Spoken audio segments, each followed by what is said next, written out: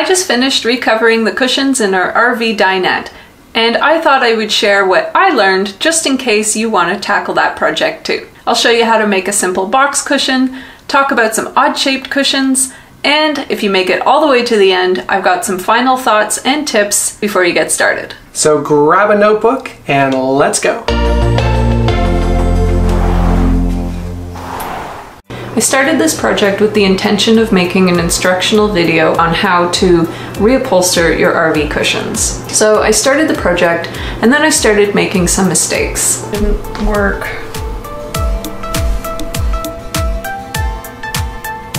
And then I realized something.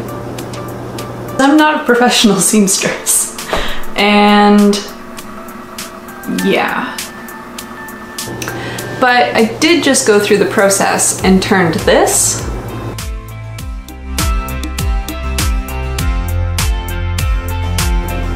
into this.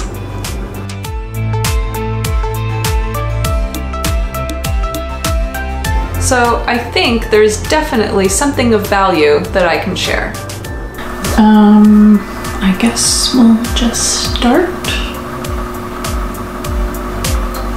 For this project, you'll need cushions to cover, of course, and fabric, a zipper for each cushion, thread matching the color of your fabric, cutting tools such as a rotary cutter or scissors, pins, fabric pencil, chalk or marker, an iron, soft measuring tape, a ruler, I used my cutting mat, and a sewing machine with your regular foot and a zipper foot.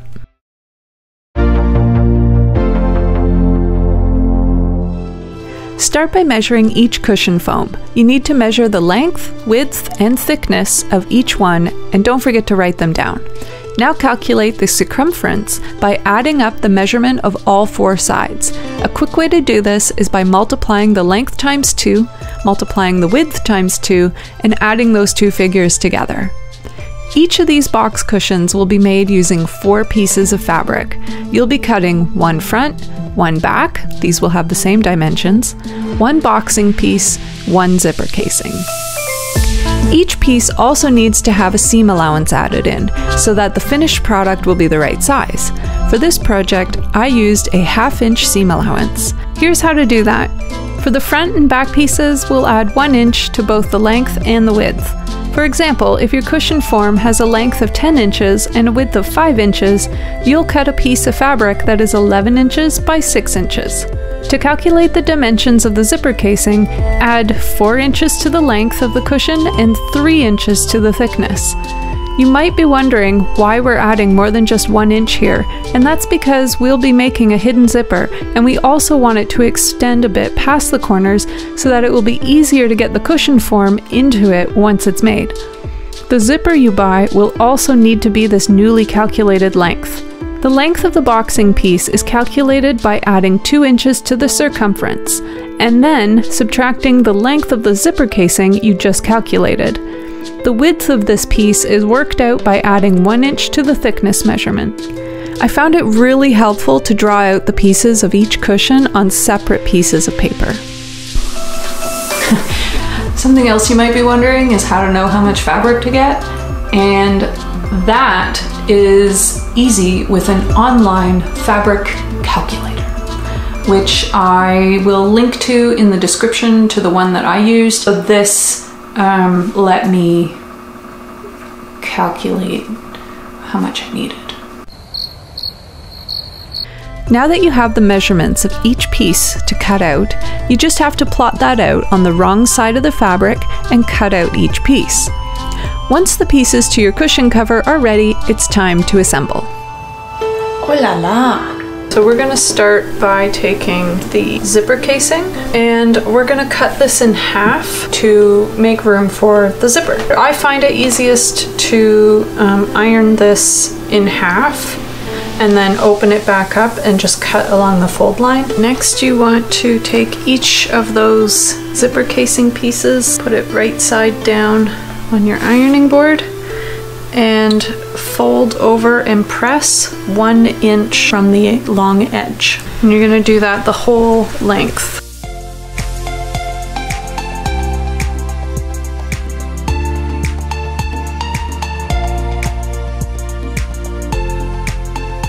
Now it's time to put in the zipper. So you want your two folded edges meeting, and there are likely a couple of different ways that you can put in zippers. I just found this to be the easiest for me. So I meet these two edges together, kind of pinned all the way along the edge. And so this will give us a nice hidden zipper. Once you have it all pinned in, now you can stitch it in. Then you want to take your boxing piece and lay that, matching the ends with the zipper casing, right sides together. Make sure it's not twisted anywhere and pin those in place. Now you can stitch both of those together. And now you can see we have one giant loop fabric. Okay. I'm going to press this open so that I get a nice finished looking seam. I've got one of the pieces and I've put it face up, and in order to make sure that you have this on correctly, find the middle of your zipper casing and match the middle of that up with the middle of your front piece. Okay, right sides together, and now just line up the edges all the way around and pin your edge. Now that you have it all pinned and it all measures up, you can stitch around that pinned edge. Once you have stitched the front piece on, remove the pins and press open the seams. Now repeat the same process using the back side of the cushion. One tip is to have a portion of the zipper open so that once it is stitched, you'll be able to get your hand in there to turn it right side out. Do you approve? And there you have it, a box cushion.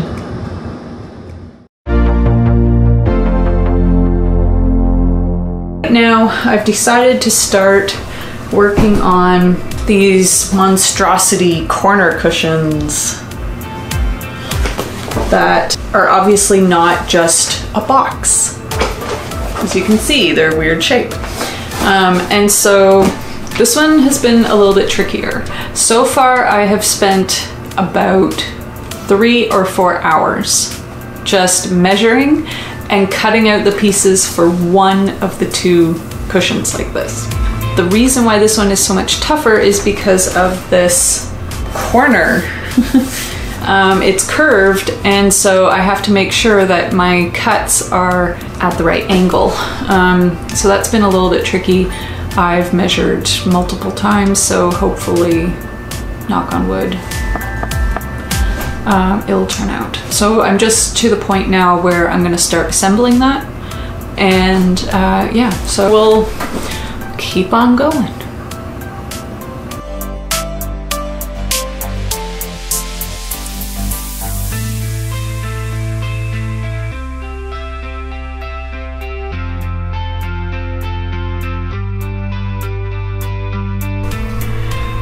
Okay, the moment has come to see if all of my measuring and careful planning has worked.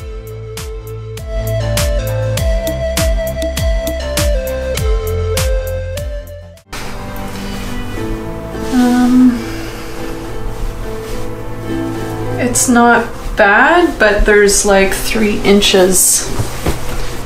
This is not... It's kind of puffing out a little bit. I guess my careful measuring didn't work.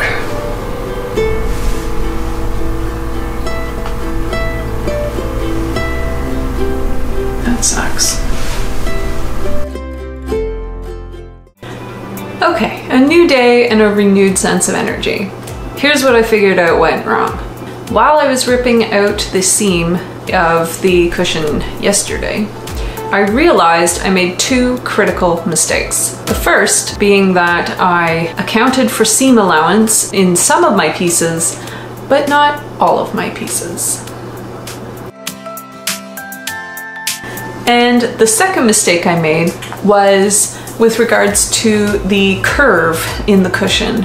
And in my attempts to economize the fabric as much as I could so that I get the most out of it, I used that curve to make my subsequent 2 pieces to go inward. So when I did that, that meant the inside edge was a little bit smaller. And then the next piece, a little bit smaller again, which is why the cushion was pulling in and it wouldn't fit. So I have corrected those mistakes, and have a new cushion.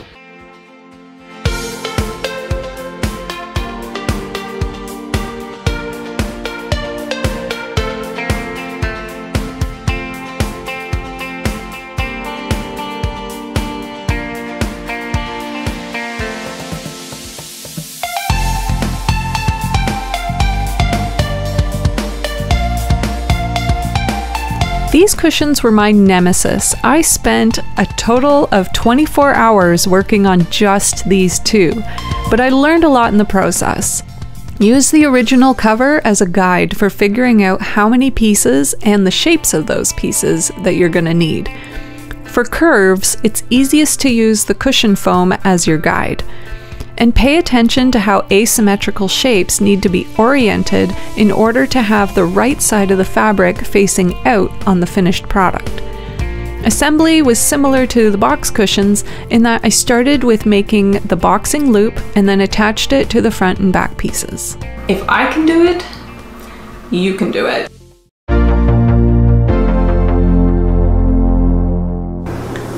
Really, the moral of the story is stay meticulously organized and measure very carefully. In fact, maybe measure 3 or 4 times.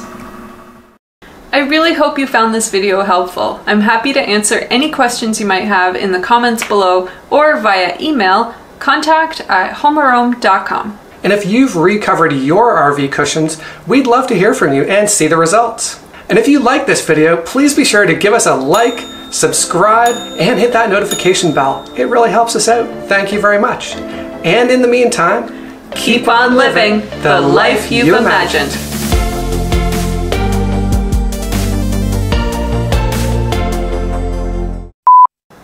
I really hope you found this video helpful.